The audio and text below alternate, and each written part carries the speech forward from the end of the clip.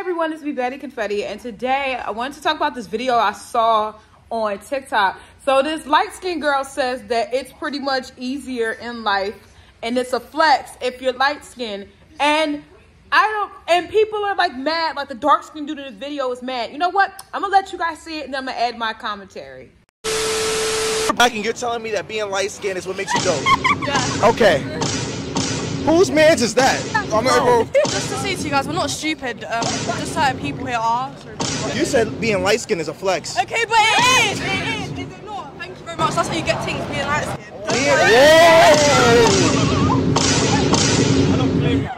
Whoa! My brothers. What is going on here in London?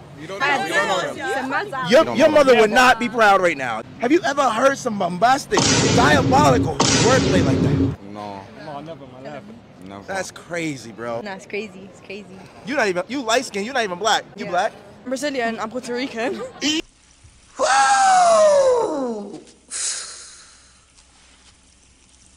Shit! So you see the video and you know, the guys in the video are acting like, oh, we're so shocked that she thinks that being light-skinned is a flex. And we're so shocked that she said that. But dude, most dark-skinned dudes, like black guys, make them feel that way. You tell them that you prefer light skin, you like the light bright and the damn near white. You like them with that curl, but not the too curly, not that kinky curl, but that loose curl with that soft, silky shine.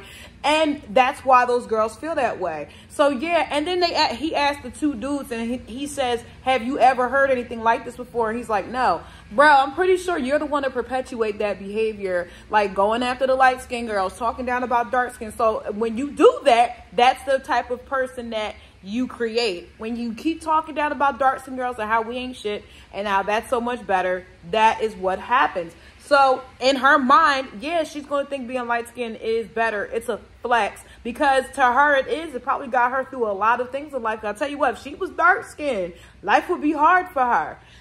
Life would be hard for her if she was dark-skinned. And then, like I said, the black guys trying to pretend they didn't hear anything like that before, such liars. Probably, I don't even know if maybe they're not lying. Maybe they just don't pay attention to it because it's not happening to them. Because like the light-skinned, dark-skinned thing's not too bad, like when it comes to black men, but when it comes to black women, it is.